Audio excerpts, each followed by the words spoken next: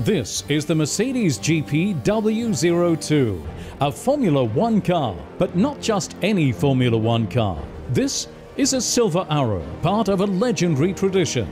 They've thrilled fans for over 75 years, driven by heroes of their time, be it Juan Manuel Fangio or Sterling Moss, Michael Schumacher or Nico Rosberg. Only the best drive a Silver Arrow, then as now.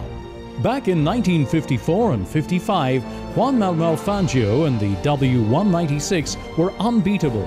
They won 2 consecutive World Championships. Drum brakes, 2.5-litre normally aspirated engine, water cooling, top speed, 280 kilometers per hour. It is incredible to see the skill that those drivers had to have to drive those cars on the limit on racetracks like these, or Monte Carlo, or wherever. But to compare it to nowadays, it's obviously very different, but certainly no less fun. How does the W196 feel? What's it like to drive? Nico Rosberg and Michael Schumacher tackle a legendary Silver Arrow. It was unique in Formula One, 2 bodywork styles on one car, with the open wheel and streamliner versions. The streamliner was more aerodynamically efficient, specifically developed for high-speed circuits like Monza. Otherwise, the cars were almost identical. Straight 8 front-engine design, 280 horsepower, 5-speed manual transmission. Well, it's like a go-kart. You know, you're high up, you see a lot, very lot of horsepower. For sure not much grip, you know, compared to what we're used to, so you can easily slide and everything. Just great.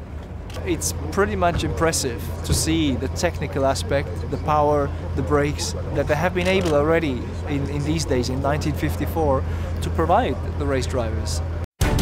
One driver from that glorious era was the young German Hans Hermann. With teammates Juan Manuel Fangio, Karl Kling, Sterling Moss, they left the competition in their wake.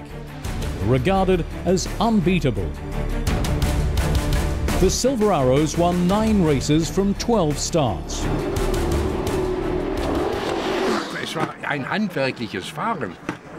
Driving then was a manual craft. You had to declutch, shift gear and brake, and do everything by hand. Let's say that put the spotlight fairly firmly on the driver. Of course, everything had to work well together. It had to be the right car, a decent engine, design and chassis, and a good team. Today, a driver uses a steering wheel like a control center. It regulates the car's fuel mixture, pit radio, and even the KERS hybrid system. Back then, the wheel merely served its primary purpose, steering. 42.5 centimeters in diameter, a wooden rim which was 2.4 centimeters thick. In 2011, the drivers lie prone in the cockpit and achieve top speeds of 350 kilometers per hour.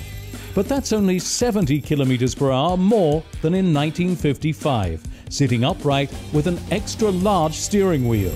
Sitting on a cushion, you know, no seat belts, steering wheel, huge steering wheel right here, which is just, and it's very light. And then also the pedals. You have the gearbox right between your legs, so you have one pedal all the way on the right, the other pedal all the way on the left, so you're sitting there like this with your legs.